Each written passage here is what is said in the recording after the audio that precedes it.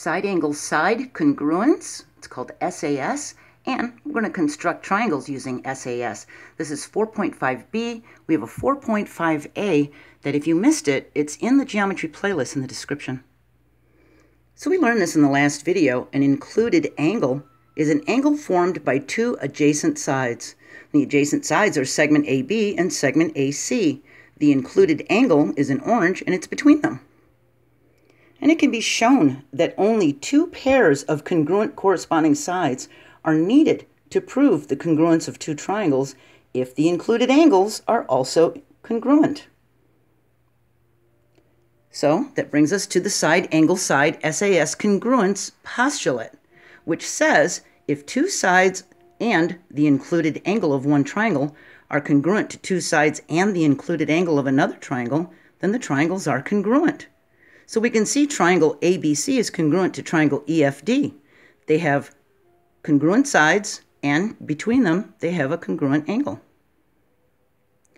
Now, this picture shows the cross brace supports for a scaffold. We can use SAS to explain why triangle KPN is congruent to triangle LPM. So let's take a closer look at this scaffold. We can see the congruent segments, okay, and they both share P, don't they? So it's given that segment KP is congruent to LP. We see that one congruent mark. And that segment NP is congruent to segment MP. We can see the two congruent marks. By the vertical angles theorem, angle KPN is congruent to angle LPM. So we've got our included angles right there in the middle. KPN is congruent to LPM. See? Therefore, if those two angles are congruent, triangle KPN is congruent to triangle LPM by side angle side. You can see we've got a congruent side, a congruent angle, and a congruent side, side angle side. Okay? And take a look at these two triangles. We've got segment AB is congruent to segment DF. We can see the one congruent line. And we can see that angle B is congruent to angle F, and that segment BC is congruent to segment FE. And the letters SAS are written in this order because the congruent included angles must be between pairs of congruent corresponding sides. The angle must be formed by the sides. The included angle is named by the letter that the segments share. So this is angle B because the side is AB and this side is BC. This is angle F as the included side because we got segment DF and segment FE. See, they share. The SAS postulate guarantees that if we are given the length of two sides and the measure of the included angle, we can construct one and only one triangle. And the SSS and SAS congruence postulates are shortcuts to verifying all 6 corresponding parts congruent. And take a look at these two triangles. In this first one, we've got a 10 centimeter segment and a 40-degree angle and a 7 centimeter segment. And look at this one. We've got a 10 centimeter segment and a 7 centimeter segment and a 40-degree angle. But triangle ABC is not congruent to triangle DEF because the 40-degree angle needs to be between the 10 centimeter segment and the 7 centimeter segment. Okay? So the order is very important. All right? So we can construct congruent triangles by using side angle side. First thing we're going to do is use a straight edge to draw two segments and one angle from, or we could use two segments and an angle from a given triangle, okay? So in this case, I just drew two segments of different lengths and I made an angle. So now what we're going to do is construct segment AB, this purple one, congruent to one of the segments by measuring the compass and making an arc. So I'm going to take my compass and I'm going to go like this and I'm going to measure that segment. Then I'm going to draw a line. I'm going to put point A here, and I'm going to put an arc and mark that as point B.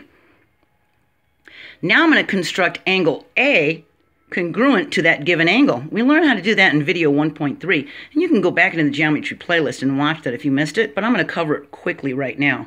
So I moved it down to here because that was kind of far away. So here it is, okay? We're going to try to copy this angle. So the first thing we do is we make an arc on the original angle, okay? So I just went like this, and I put this at the point, and I made an arc.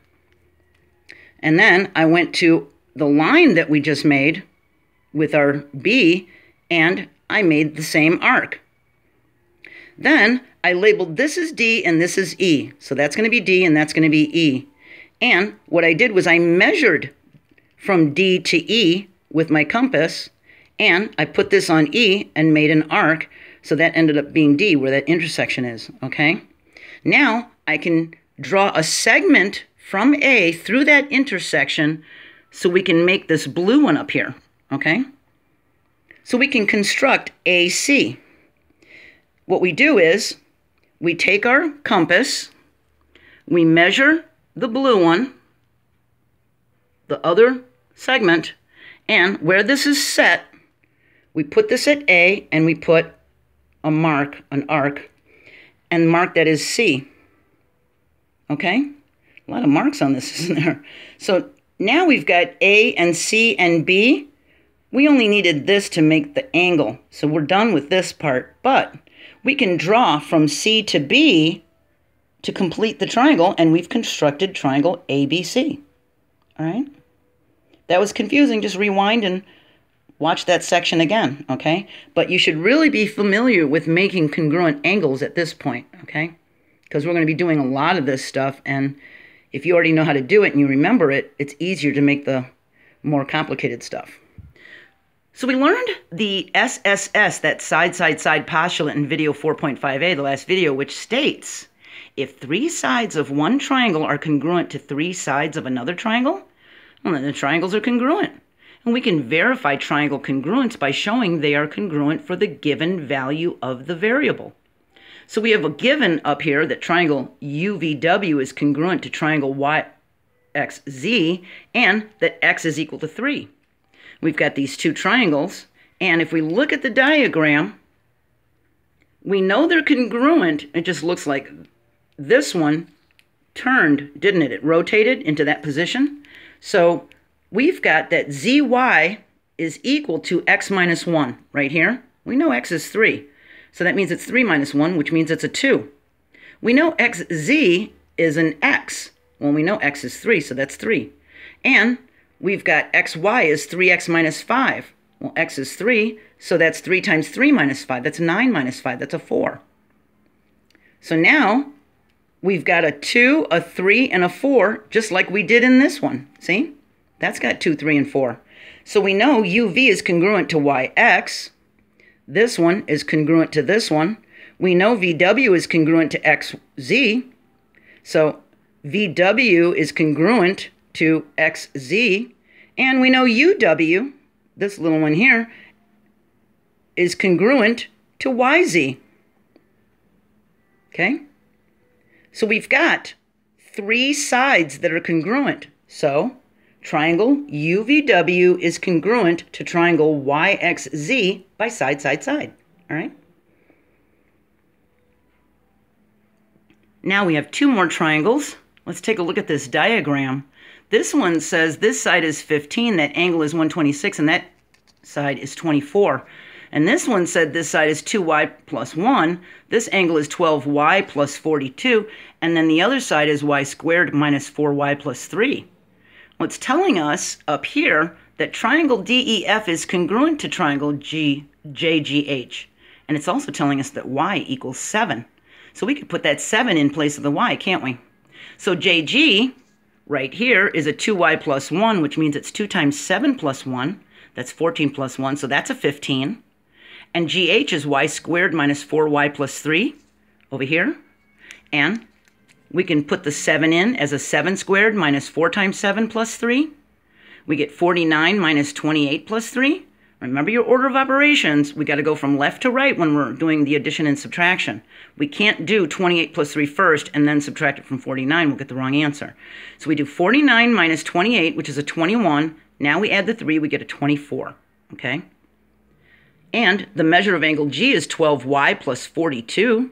We put the 7 in for the y, and we get 12 times 7, which is 84 plus 42. We get 126 degrees. So it ended up with the 15, the 126 degrees, and the 24, just like DEF, didn't it?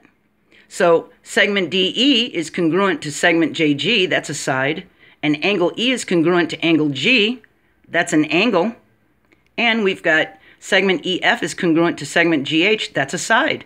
So triangle DEF is congruent to triangle JGH by side angle side. I got a real short 2-column proof for you, proving triangles congruent.